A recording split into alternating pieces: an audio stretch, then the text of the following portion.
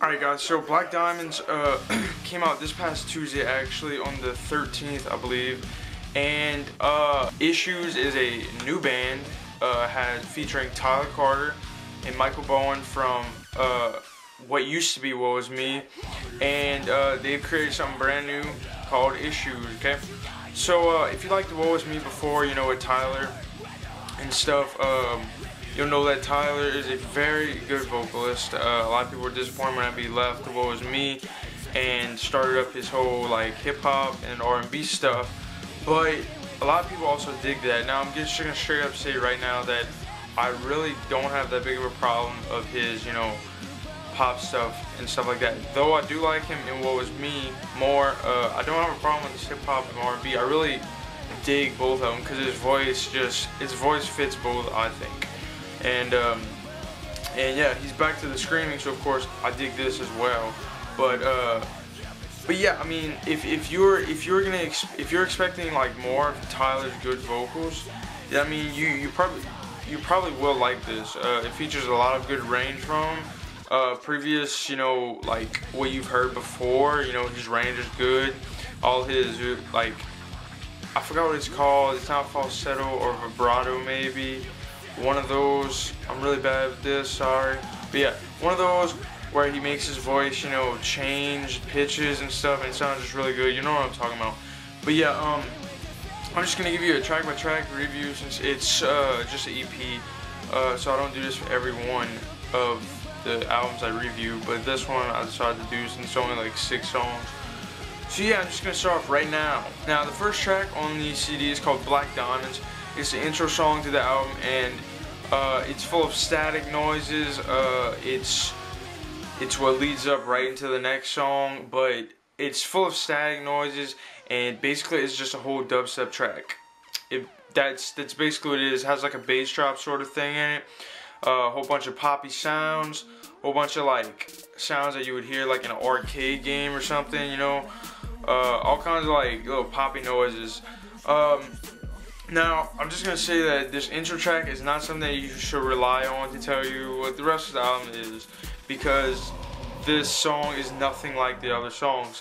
Now if you're new to listening to like Issues and stuff, and your friends like, hey, check out the EP, and you start off with the song, yeah, don't stop there, you know, keep going, because this song definitely does not show you what Issues really is. This next song is called King of Amarillo. It's a really heavy song. Starts off with a really cool lyrics. It says Wrath of the Industry, and then it just goes off with a really cool, you know, hardcore. It's the whole song, the whole band itself is like one of those, it's more core, it's more like hardcore sounding. That's more of the song. That's more of what some bands are doing now. It's either hardcore, like metalcore. They're going more hardcore with the low tunings and stuff like that. And I really dig that. But yeah, it goes into a really heavy song. This song came out a couple weeks ago. Actually, it was the first one, and I really liked it because I wasn't really sure what I was expecting from Issues, and this song, you know, shows you exactly what Issues really is. Has some really good vocals in it, has some really good screams, and it also has the hip hop parts and the poppy parts like Tyler still enjoys. Now that he's doing screams does not mean that he's completely out of the whole pop and R&B stuff, because he did bring it into this band. So yeah, expect to hear that through the EP. The Worst in Them is a really good song. The chorus goes throughout the whole song. It's basically repeated over and over, but it's not really bad. It is repeated a good amount of times, but it's really good. This song has mostly clean vocals in it, so don't expect like a whole bunch of screams, and it's not exactly the heaviest song, but it is pretty heavy, and it is packed with a whole bunch of good stuff. Personally, this is one of my favorites on the EP. I know it's only a 6-track EP, but I do have 3 favorites still, and this is one of them. It's called Princeton Ave. Now, this song has the most meaning to it, I find, for the album. It comes straight from the heart. The lyrics, as you can tell from the chorus throughout, is just very touching, and people could probably relate to this if they are the daughter, like if they are the daughter of the family, or if they are the wife of the family. It goes basically, basically saying if you hit your love or you don't even stand up for your child, then you're not considered a man. You're just not. Nobody should deserve that in their life. If you really love the person, you wouldn't do that to them. And if you really loved your daughter, you would, you know, stand up for her and stuff. If you're not a true man if you create a child and don't take care of the child, or fall in love and don't even love the person that you love. Next song is called Love, Sex Riot. Now this song is really good. I really love this song. It features Franz from Attila in it, and he does a really cool part. It features 2 really good breakdowns, really heavy breakdowns, and he does his fast rapping thing, I guess you could say. That's what people call it, but I would just consider fast screams. He does that in the song like twice, I think, for his part. And the song also features really cool, like, this is more of it's a really heavy song, you know, because Franz is in it, of course, so it's gonna be all like jumpy and party like, but it's very hip hoppy too. Now they have like guitar and stuff, but the sound of the song is like a hip hop part. Like, if you listen to it, you'll understand, because it sounds like something you would hear on the radio by, like, you know, a hip hop artist or something, but mixed with the heavy side and Franz and the screams, it layers out and it balances to where it's really good, basically. And the last song on the album is her Monologue. Now this song on YouTube is not, like, it doesn't show the full thing.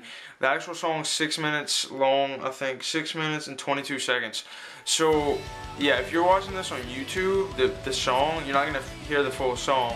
The full song features about 3 minutes, about 3.5 minutes of, you know, heavy stuff, a really good song, really good Issues sound, and then about halfway through, it opens up a whole new thing for Issues. Now, this is where it's gonna bring a downfall for a whole bunch of people. I know it already, because people don't like rap.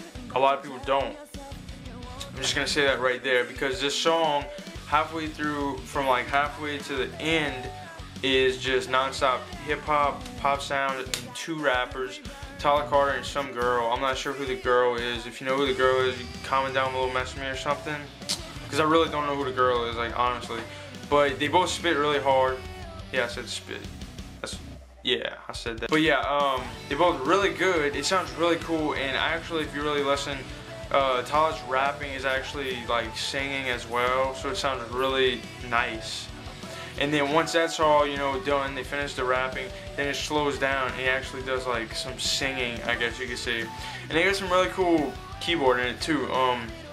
It's overall, the song is slow and mellow and calm throughout, but then the rapping part come in, which is really fast. So I mean, I guess you could say put some oomph in the song, but overall the song's kind of on the down low. And the reason why I said that people will lose and like they'll just not like this album is because of that part in the song. They're gonna dislike that whole part of the song because of the rap. Now you might enjoy it as far as you enjoy the hip hop part in the rest of the album. It might grow on you because it is different. And if you want different, then here's different, because really Issues is showing you a really heavy side mixed with hip hop and rap, which is not really what you find in any other band. Seriously, if you really think about it, there's not really many bands that do really heavy music but still have hip hop and rap mixed in that, you know. So I mean, overall, you know, I recommend you check it out. I really enjoy it. I enjoy it more than some of my friends do, actually. I myself tolerate the rap. I really could say like it, basically, because I do like it. I don't find it's, you know, freaking hurting my ears or something. But, you know, I do favor screams more, but the rapping is really not that bad. I don't find it is. Plus, I really like Tyler's voice anyway. So yeah, overall, I'd say I recommend this album. If I'd have to rate it, I'd probably give it about a 8.5 to 9 out of 10. Thank you guys for watching so much. I know I'm going to be back into making videos and stuff. I'm going to try to get some more reviews up and maybe some news videos or something. And if you want to stick to all that, make sure you subscribe and also comment down below if you want to tell me something. Like the video, it really does something actually for it. And message me, and that'd be all. Later, YouTube.